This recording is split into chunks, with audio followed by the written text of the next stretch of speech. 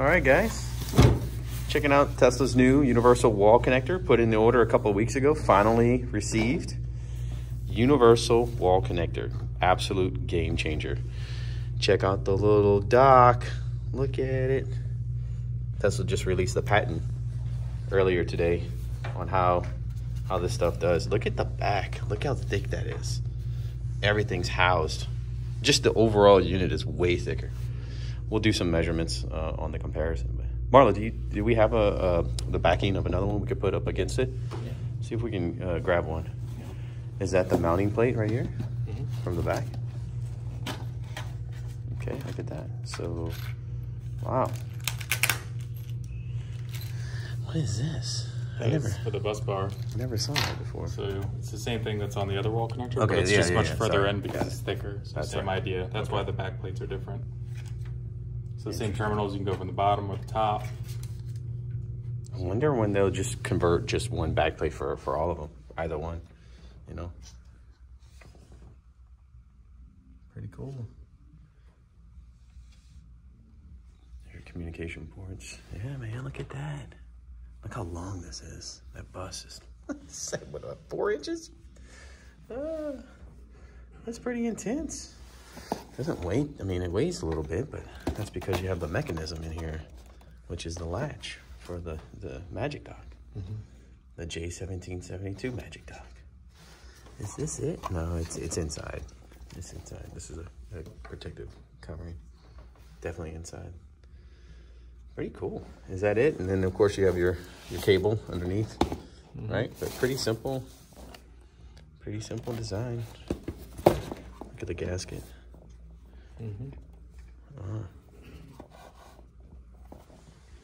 Right off the bat, what are you thinking? It's good. I think height-wise and Oh, look but at it's that. definitely you're right about the housing.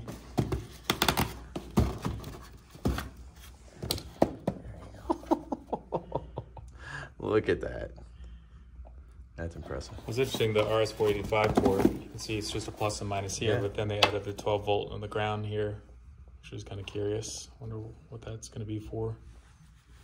Look at that. Look at the difference. Still has the temperature sensor here. That one's a little more recessed. And it's I believe that's for the ground. Yep. Look at that. There's a different type of seal. You can see the seal gasket here versus this one. I know. This one looks better on the universal. Yeah, definitely more condensed. Definitely flatter right here. This one just gives it the ability to kind of flatten out as you close it. Probably a little more airtight. Do we know if it's NEMA 4 or still NEMA 3R, or what do we have on our NEMA rating? I haven't seen anything. I haven't looked. Yeah, pretty cool. Dude. Even the box is bigger. Yeah, the box is definitely bigger. When you store, a couple hundred of these, definitely have to make up, you have to consider the other one was able to fit, 20 or so on a rack. Now you may be only able to fit like 15 on a rack, so. Does this strap go to? Maybe That's for wire management inside the box here. So when you come around, you can tie it to this The little hole. QR code is a little bit bigger on the side, which definitely digging. Makes it a little bit easier for non-Teslas to access it, which is still pretty cool. Still have the same serial numbers, model numbers, input, output, MAC addresses on the side there. Intertech. Yeah. What about cable? Is it the same size cable? Is this actually a thinner cable? Looks the same to me. Yeah. The material feels different. Yeah, that feels more grainy. Yeah, it's got a little more, it catches your finger more here. It's more of a rubbery type of plastic rather than this, just smoother. Sliding. And that will do with dirt and everything else that As far as height gets on these things. Specs on the outside, I think, in the front. Yeah, pretty. I mean, still definitely 13.1. ideal. I think they went back. They went thicker to add the different components instead of wider or longer, which is. Now the only thing you didn't capture is the connection here on the side. The difference between the two. I mean, there's the big difference, right? Nothing. And there's the Magic Dock. Well, you got a little tab right here. Pull. Look at that. Push the button. Nope. You can only grab this if it's plugged in. So I wonder if it needs to be powered in order to do it. I think so. You know, in order to engage it because of the 3 pins there. 2 powers right there. Yeah, look at that.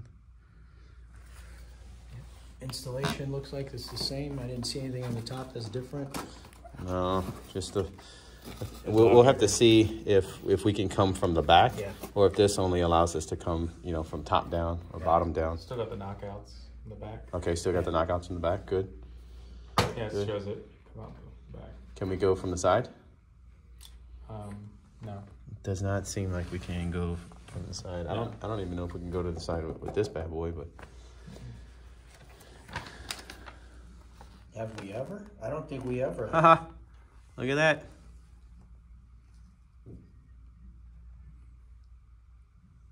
Pretty sweet. Universal wall connector, ladies and gentlemen. Absolute game changer. I mean, this is only going to be, of course, temporary until the whole world transitions over to NACS. Yeah. But overall, it's really exciting to see, you know, what we're able to do in the meantime. You know, you can still get people, you know, going with Tesla, and you have the J1772. The thing is, if Tesla would have came out with this, like, I don't know, 5 years ago, they would have really disrupted the charging industry. But, you know, like we all know, some people just won't go with Tesla just because of the name and all of that good stuff, the drama behind it. But when you look at, like, absolute superior products, this is it. This is it. We do plan on selling and installing a lot more of these, not only for multiple EV owners, but we're definitely going to be pushing this to non-Tesla EV owners as well. So pretty exciting. Good stuff. There you have it, folks. See you next time. Cheers.